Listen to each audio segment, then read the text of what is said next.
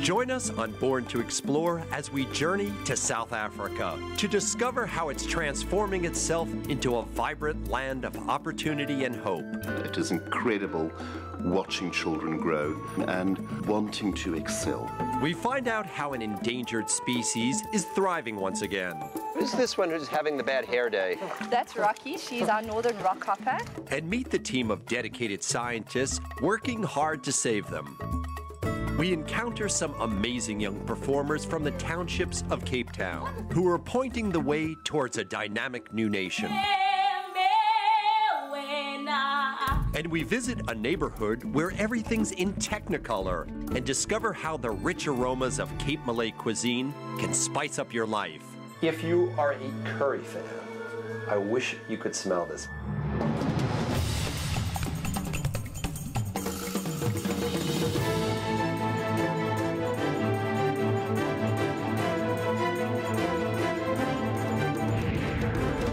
I'm Richard Weiss. I've been an explorer my entire life, and I'm still passionate about adventure, new people, places, and natural wonders. I was born to explore. At the southernmost point of the African continent is one of the most colorful and vibrant cities in the world. Welcome to Cape Town, and welcome to South Africa. South Africa, which is about twice the size of Texas, is where the Indian Ocean meets the Atlantic. With its tremendous ethnic and cultural diversity, it's no wonder that South Africa is sometimes called the Rainbow Nation. And the wildlife here is nothing short of amazing.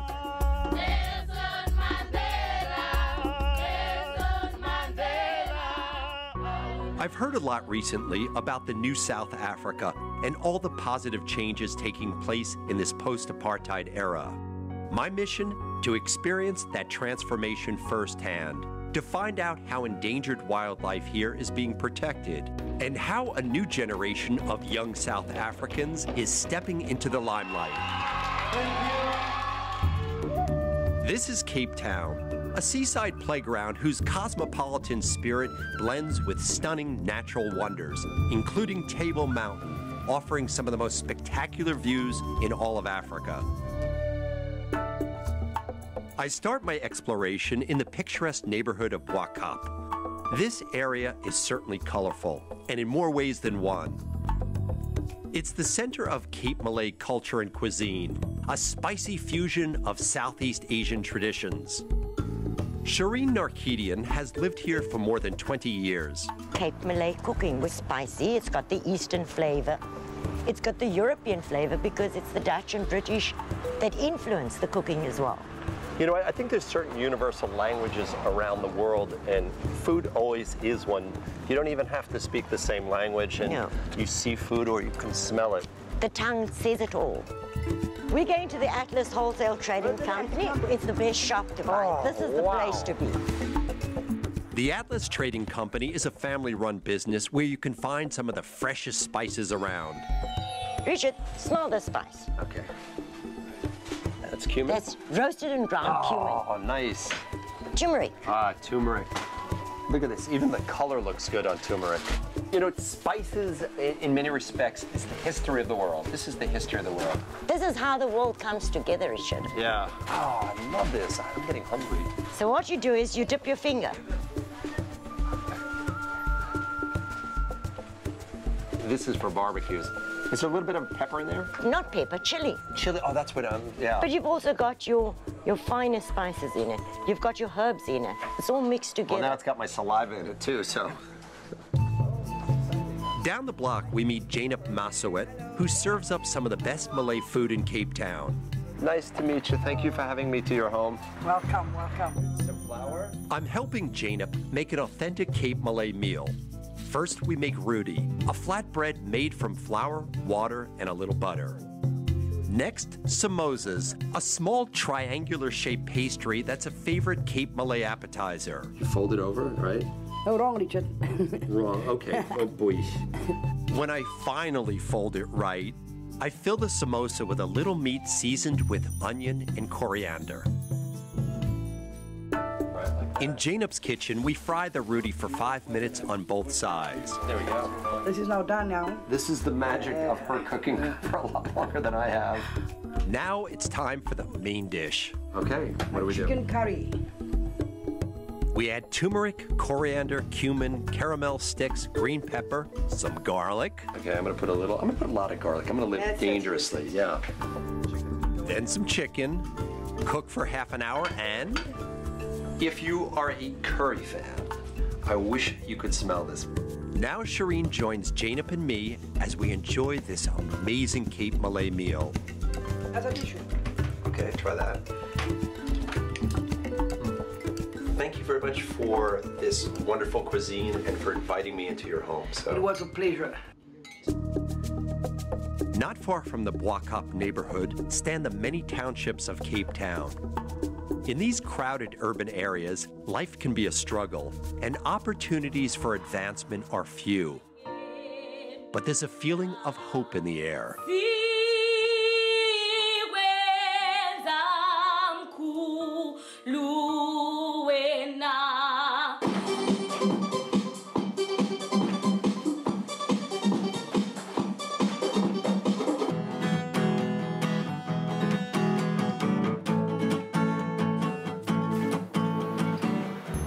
These young people are practicing for a local talent competition.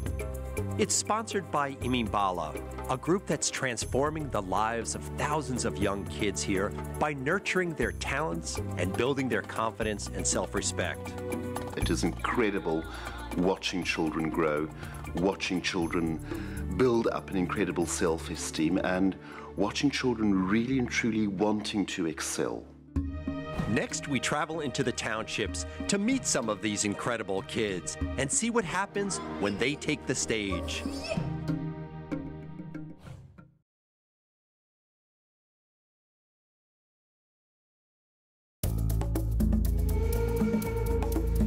I'm in Cape Town, South Africa. Here in one of its townships, a group of young people are rehearsing for a once-in-a-lifetime opportunity to participate in a talent competition run by Imimbala, a charity that's opening new doors for thousands of kids and their families. 11-year-old Sean Carl Janicki is practicing a poem about a new baby brother coming home for the first time.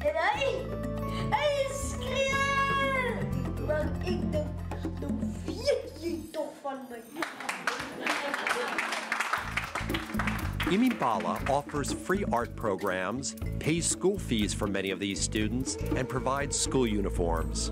The kids we support are the poorest of the poor. The fact that they are desperate for a school uniform tells you that. But while their resources may be small, these kids' dreams are as big as the sky. 13-year-old Asamali Sentiwe has her heart set on becoming an opera singer. Asamali has invited me to her home in the township of Nanzamo, where she lives in this small two-room house with her mother and younger brother and sister. At what age did you know that she could sing? 5. 5 years old. Yeah, and she was already singing really well. Word of our visit has spread fast, and we discover that Asamali is not the only one who loves to break into song. Uyalibona nalithemba, uyalibona nalithemba, uyalibona ithemba, uyalibona ithemba. When you dream at night, do you dream about singing in opera? Yes, to be a superstar of opera. The people here, they say to me, when you sing, you have to give your whole heart to the song you sing, and never lose the love we have for you, like a community.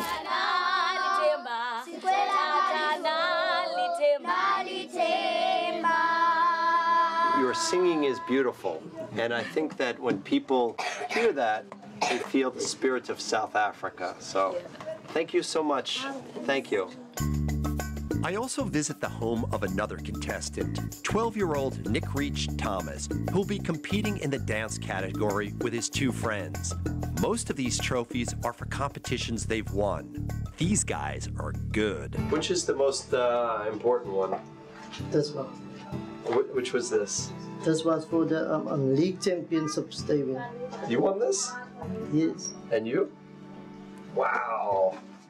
Nick Reach, along with Ronaldo Daniels and Jacobus Leonard, have rehearsed for weeks with their friend Reginald Isnu, who choreographed the dance they'll be performing. 5, 6, 7, 8, go 1, 2, 1, 2, 3. Up. As we leave, we hear other voices raised in song, coming from a nearby church. The minister invites us in.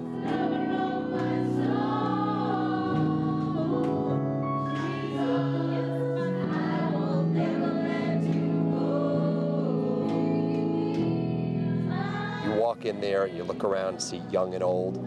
There's a great spirit in there. People are very warm and welcoming.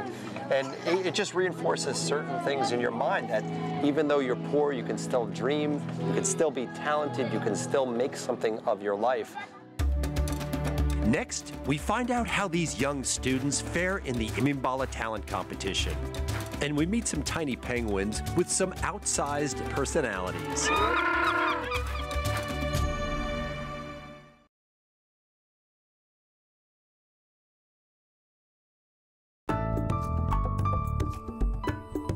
I'm in Cape Town, South Africa, on a journey to meet its penguins. But first, the Imimbala talent competition is underway in a local town hall.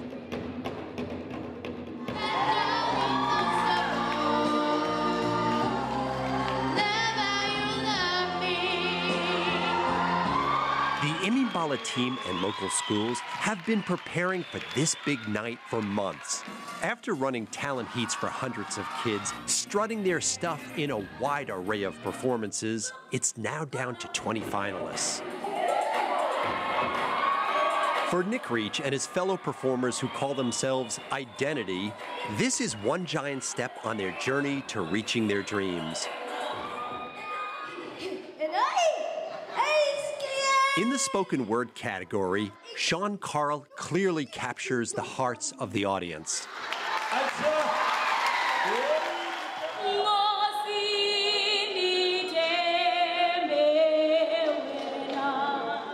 And Asamali's performance of a well-known hymn, well, it rocks. The show is now over. The judges announce their decisions. Sean Carl wins for spoken word. Asamali for singing. And for dance performance, Identity.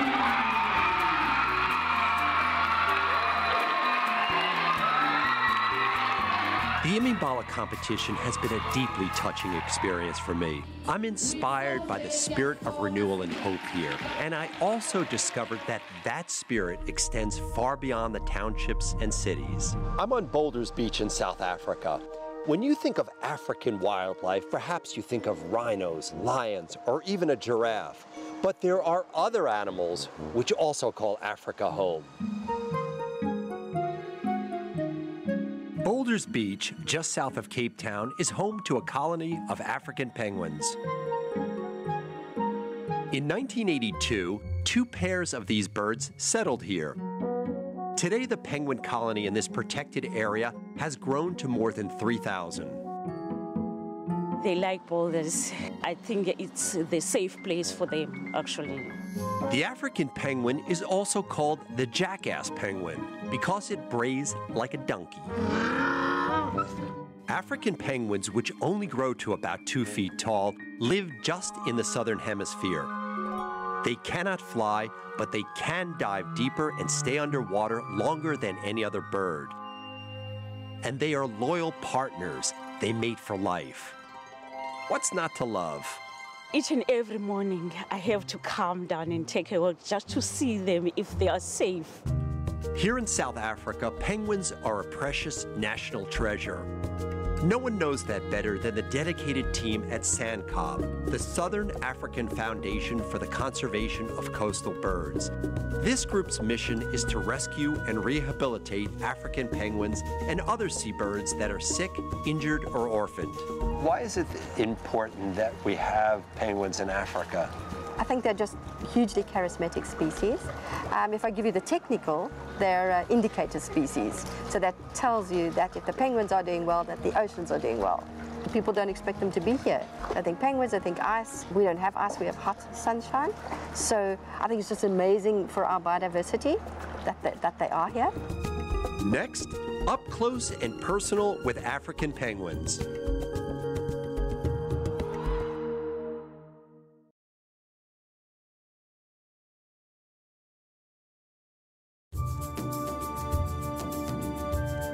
I've returned to SANCCOB just outside the city of Cape Town. This environmental group rescues oiled, sick, and injured coastal birds, including the endangered African penguin, and reintroduces them to their natural habitats. Give us an idea of the magnitude of the work you've done since its inception. We have saved 90,000 seabirds, half of those being African penguins, since we started about 44 years ago. Wow, 90,000. That's a lot of little wings.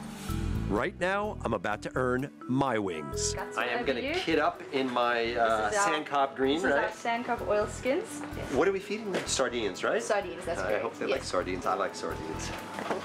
Yeah, they're just for the penguins, not you. Okay. Romy leads me to what is called the home pen. I think these guys know it's lunchtime. Wow, what an enthusiastic bunch. Who's this one who's having the bad hair day?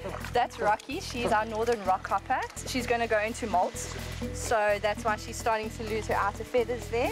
How old is this one? Rocky's about 4 years old, and we've had her at SANCCOB for 3 years. Some penguins stay here for only a few weeks before being released. Others may not be able to survive in the wild and remain for several years. What do you find most interesting about penguins? I mean, you sit here and you watch them for hours on end. Well, just the fact that they are completely different and have such different personalities. You know, to some people, a penguin's a penguin, but when you start working with them on a daily basis, you start recognizing their different characteristics and how they behave and the relations they have with each other. What is it that you love most about your job here? We're saving an endangered species, so for me, it's quite rewarding. SANCCOB also raises orphan chicks and releases them when they're old enough to survive. These chicks need to be fed several times a day. This is our 4 smallest ones. Wow. So they need to get fish and formula now. So formula is like a fish smoothie. Okay. So the first one I have would be 573. That's the one all the way at the bottom. 573, yeah. And it's 46 grams of fish. We'll have our little formula first. Formula first. And the tube is, so you put it down its throat? I'm going to put it down all the way to its stomach.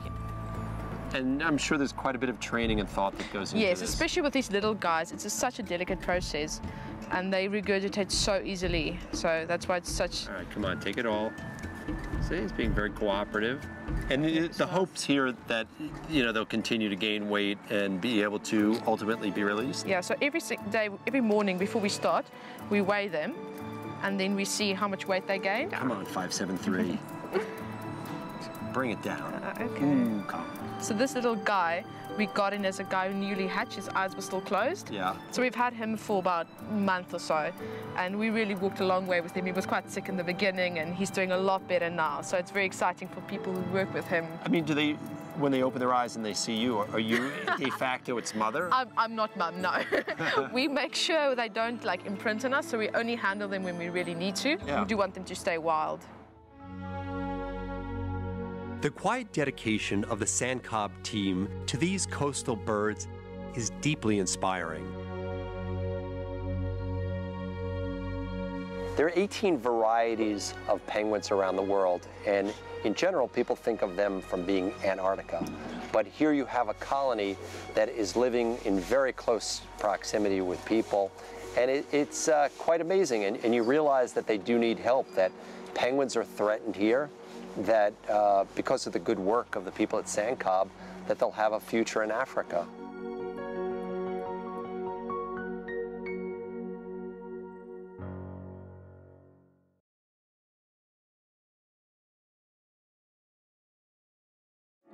Join the adventure and connect with us on Facebook. Africa has been called the cradle of life, but sometimes what is old is new.